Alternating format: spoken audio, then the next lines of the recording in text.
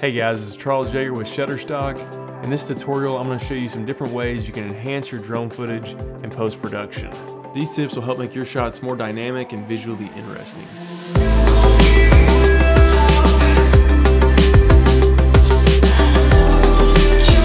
So when it comes to achieving your vision for a drone shot, a lot can be done in post-production.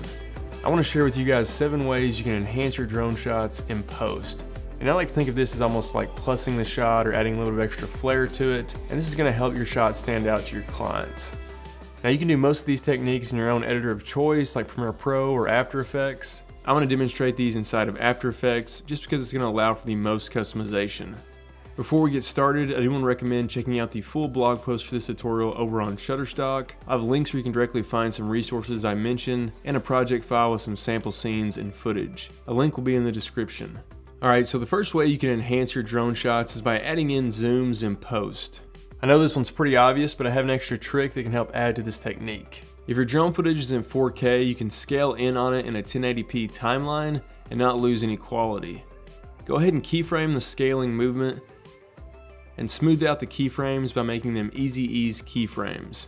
It also helps to turn on motion blur for your footage layer. Depending on how fast your zoom is, this can make a difference. Finally, for the extra trick I mentioned, add optics compensation to an adjustment layer above your footage, and then keyframe the field of view to change at a similar time as the zoom. This can add more depth to your zoom and works really well on fast zoom shots. The next way you can enhance your drone shots is by adding in alpha channel elements. And these are footage elements with a transparent alpha channel that you can just drag and drop on top of your footage. The most popular of these tend to be birds flying. These can be a great way to plus an existing drone shot, and Shutterstock has a large assortment of these types of clips. You can see on this sunset shot where I added in a group of birds in the distance, and on this cabin shot with a hawk that I added into the background. I think the key to doing this is keeping the added elements kind of secondary to the overall shot, and you also don't want to make them too big so they're distracting. Next, you can add some atmosphere to your shots with 3D tracked fog. Adding in fog to your existing drone shot is a lot easier than you might think. First, camera track your footage in After Effects. Next, just drop in some footage of smoke or fog. Create a random mask shape and then feather it.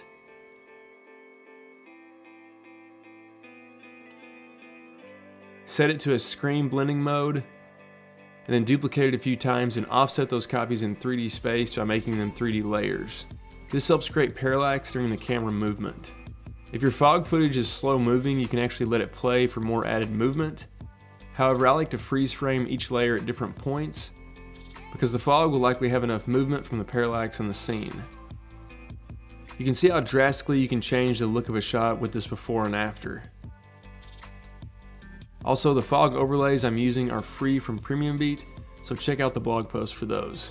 Next, you can change the color of location lighting at night. This is an easy trick for nighttime drone shots, and it can really add a lot of production value. First, create an adjustment layer and create a broad mask around some lights in your nighttime scene. Keyframe the mask movement so that it tracks with the lights. Then simply add a hue and saturation effect and offset the hue colors. Since the dark areas are desaturated, they'll stay dark, but the lights will change. This method can give you lots of creative control over your location. Next, you can add motion blur to your drone footage in post. This is great if you filmed your drone footage at a high shutter speed, or if you speed up your drone footage in post and you want it to look more natural and cinematic. There are a few built-in effects inside of After Effects you can use to achieve this.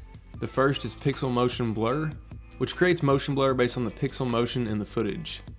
The next effect, which renders a bit faster, is CC force motion blur, which blends intermediate frames of the footage over itself to create the blur.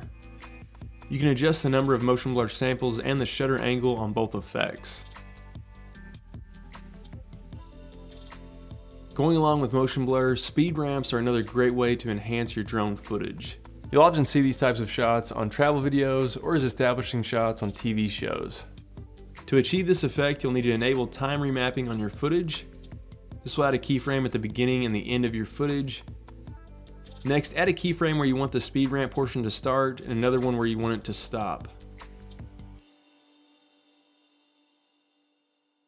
Then move up the third and fourth keyframes on your footage This effectively will speed up the middle section of footage. As a bonus, I recommend adding in motion blur to the middle sped up portion. You can do this by splitting the clip into 3 sections based off the keyframe locations. Then add pixel motion blur or CC force motion blur to the middle section.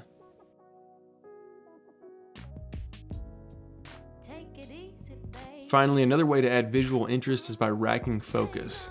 This is another great technique to use for establishing shots because it can help you pace out a scene. However, you want to make sure you create natural looking bokeh, so you'll need to use the camera lens blur effect. This effect will take longer to render, but it's going to look much more true like a rack focus with a lens, and it has a lot of options you can customize. Keyframe the blur radius from something like 40 to 0 over a few seconds. You can accent this even more, just as we did with the zooms in post, by pairing it with the optics compensation effect. Keyframe the field of view to change a little bit with the blur keyframes. I also recommend adding a little bit of noise set at around 4% to emulate some film grain that's going to be on top of the bokeh. Alright guys, hopefully these tips will help you visually enhance your own drone shots.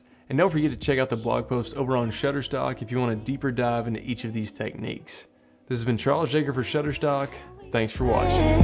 When you hold me, baby.